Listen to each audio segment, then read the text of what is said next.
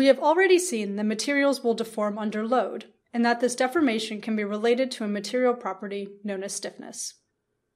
But how universal is this stiffness to a particular material? Is it possible that it can vary within a material or along different directions within a material? These are some very good questions, so let's see if we can come up with a hypothesis which provides a possible answer and design an experiment to test it. First, let's start with a hypothesis. I believe that material properties will not vary, so I will make the following hypothesis. Material properties, such as stiffness, are independent of direction within a material. It's not important to be correct with our hypothesis here. We just want to word it in a way that we can design a possible experiment to challenge it.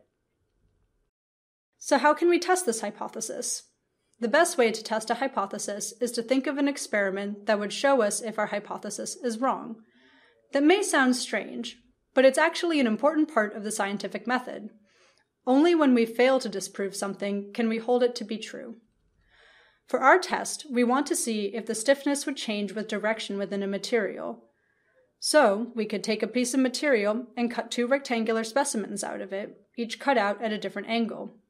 We could then load these specimens in tension, measuring their force deflection behavior. What would we see if our hypothesis was wrong? Well, this would mean that the stiffness of the material would be different in the two directions tested.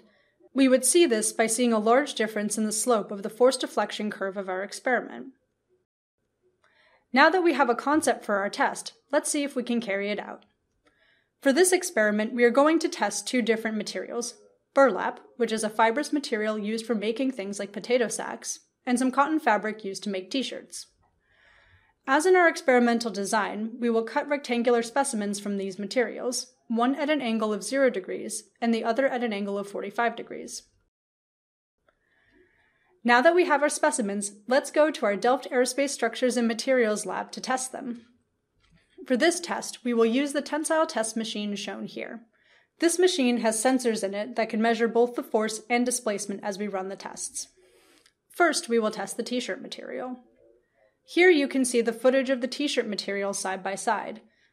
As the test progresses, you can also see the force deflection curve being generated by the test setup. So what do we see? It seems that the slopes of the two curves are nearly the same.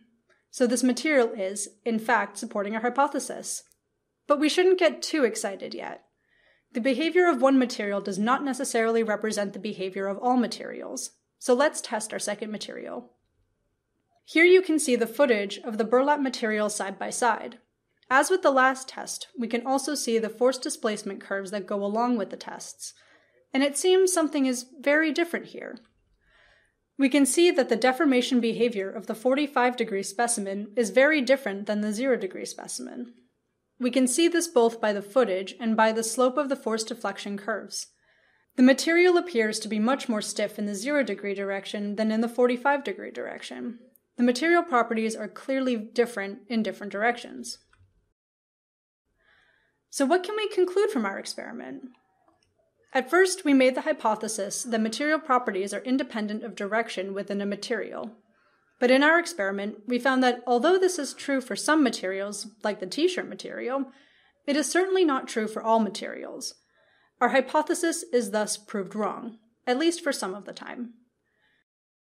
Engineers are aware of these two different material conditions and have come up with terms to describe them.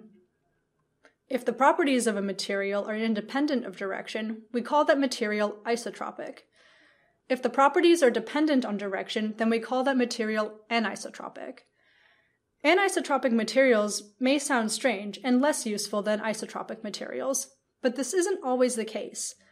Anisotropic composite materials are being used more and more in aircraft, such as the Airbus A350, as they provide unique opportunities for design optimization that can make the aircraft even more efficient.